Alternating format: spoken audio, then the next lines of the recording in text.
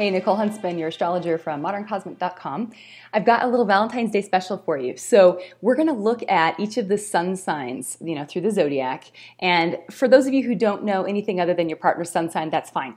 If you know your partner's Mars sign, you can substitute, when I say sun sign, substitute Mars sign for that, okay? Because your sun and your Mars both kind of operate in these similar ways. They're both planets that have to do with heat, they have to do with passion in a way. So Mars more directly. If you really want to know how to sexually satisfy your partner on Valentine's Day, listen to the version of this video that I do for your partner's Mars sign. And that will give you some good ideas, some good tips. This is a Cancer Sun or a Cancer Mars, either way, it doesn't matter. With Cancer, you've got to, this is a feeling sign, they're sensitive. So you need to approach Valentine's Day, romance, lovemaking, connection, intimacy, etc. from sort of, you have to sidle up to it, okay? You'll notice with Cancers, if you've got someone who's got strong Cancer Sun or even Cancer Moon or Cancer Mars, they don't typically like the direct approach, okay? They like to use subtlety. They like to kind of work their way around to something, okay? So for example, I'll give you some concrete explanation here. You show up for the date. You start out simply with a hug. So they like physical connection with the person that they're intimate with, okay? A hug, the sense of you're embracing them, making them feel safe, secure, protected. Even if it's a male Cancer, they really love affection. They love closeness, physical closeness to the person that they love, okay? So start the date out that way and with just a nice kiss, and let them know that you are, through your eye contact, your physical contact, that you're happy to be there with them physically in their presence, and that there's nowhere else you'd rather be than there with them, okay? You need to create a sense of warmth, of belongingness, that this is where both of you should be tonight, kind of a thing. With Cancers, it depends on other things in their sign, in their birth chart. So you can have, as far as if they're going to want to go out to dinner or just kind of do a night in or do something really romantic, like where you get a cabin in the woods or something that's very private. There's this element with Cancer where it needs to be intimate, private, just the two of you, because remember, they're the crab, or I call them the turtle. They prefer feeling safe, and so they're insular. So for them to open up for intimacy, they have to feel really comfortable with their surroundings and kind of knowing what's going on. I wouldn't really recommend surprising them unless they knew you were going to surprise them. So you could kind of say to them, it would be fun to sort of to excite them and say, okay, I have plans for us on this day, Valentine's Day.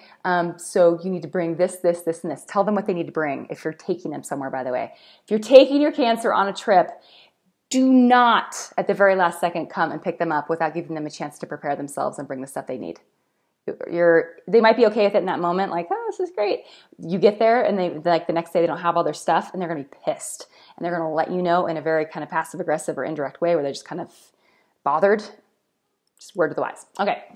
Now, food is important. Cancers are typically the type they like to feed people. They like to either go, so grabbing a meal or bringing food with you. Bringing food in is actually really nice. Or going someplace and bringing food with you, or doing like a picnic kind of a thing in the daytime would be really lovely. If you did it somewhere private. It's just the idea here being you're creating intimacy between just the two of you, and you are nurturing and nourishing this person because that's what they like to do for you. And then Cancers are sentimental. So a lot of times they have little hobbies, or they'll have collections or things that they have that they've kept over time that are meaningful to them. So if you can pay attention to what that might be and get something for them to add to their collection that's meaningful. My mom, for example, my stepdad buys her teddy bears. My stepdad's a Leo. They're total gift givers.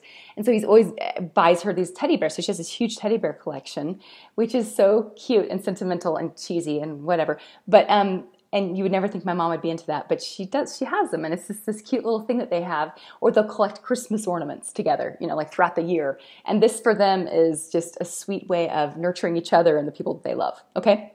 So find out. It's not that they care about the price, it's the meaning, it's the sentimentality behind it. Also, a letter that is heartfelt for a Cancer is very meaningful. They'll probably keep it forever. Little sweet things too, like with your lipstick, if you're a girl and your guy's a Cancer, writing something on their mirror with your lipstick, or leaving them like a little hidden note somewhere that they find and discover. These little things are fun for Cancers. There's this element of it being very private between the two of you, but also them feeling like you've put some effort in and you really care about them, okay, care about their feelings. So let me see, I have other notes here. What else did I make notes of? Geez, of course, duh, the actual act of sex. Sorry. Okay, so with Cancer, because they are very intuitive, Cancer is ruled by the moon, it's the heart. And they do have this ability, this uncanny kind of weird, creepy ability to like know how to move their bodies, unless they have other things that are afflicted in their chart, like their Mars or something. But they have this ability to intuitively know how to meet you sexually. So wherever you're at sexually, they'll meet you there. They tend to be, in general, more the type that are comfortable in a more of a passive role, where if you're more assertive and aggressive, they like that better. And then they'll come out and then they'll be usually more assertive. Not to say that all Cancers are like wallflowers when it comes to sexuality. It's just they tend to wait to make sure that you're in the same spot they're in, and then they'll kind of move towards you. They like, full body contact. They like, the Cancer is, it's the moon. It's like the ocean. They're fluid. They have this ability intuitively to know what feels good to you, like the pressure to use, et cetera, et cetera. So you just need to be sort of using a gentle touch with them. They do like a gentle, more subtle sexual approach, generally, at least up front first. And then they do like things to go progressively kind of deeper and more intense through the sexual experience. And they like not only the physical act, but they like feeling the emotional, almost vulnerability, and then sort of closeness, that intimacy that's felt during true lovemaking. This is not a sign typically that enjoys just going and getting their rocks off with some stranger.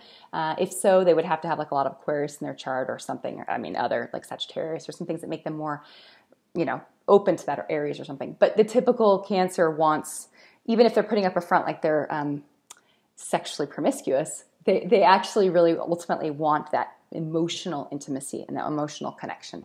So that's my take. Let me know what you think. If you're with a Cancer, or if you are a Cancer, you would know best. But yes, thanks for watching. Have a great Valentine's Day. Bye-bye.